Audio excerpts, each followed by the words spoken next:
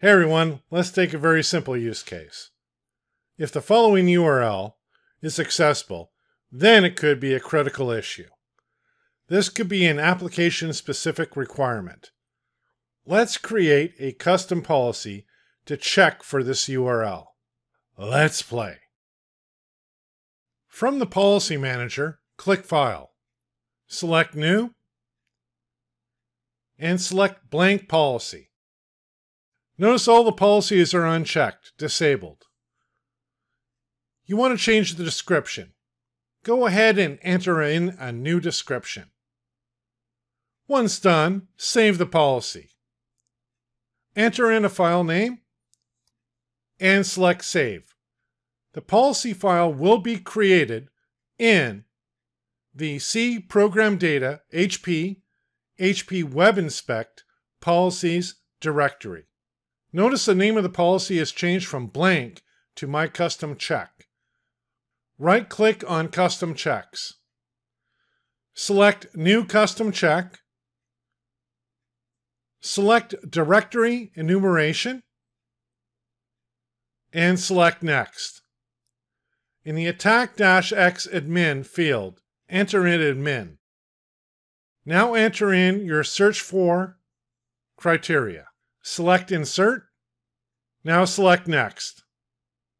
Now enter in a summary. Click on the Implication field, and now enter in the implication. Click on the Execution field, and enter in an execution. Click on the Fix tab, and enter in a fix. Click on the Reference Info tab, and enter in the reference information. You want to change the severity to critical. Once done, select Finish.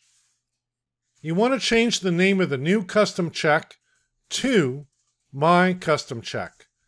Double-click on New Custom Check. Enter in the new name. You want to enable the My Custom Check by clicking the checkbox. Save the policy. Expand the environment checks.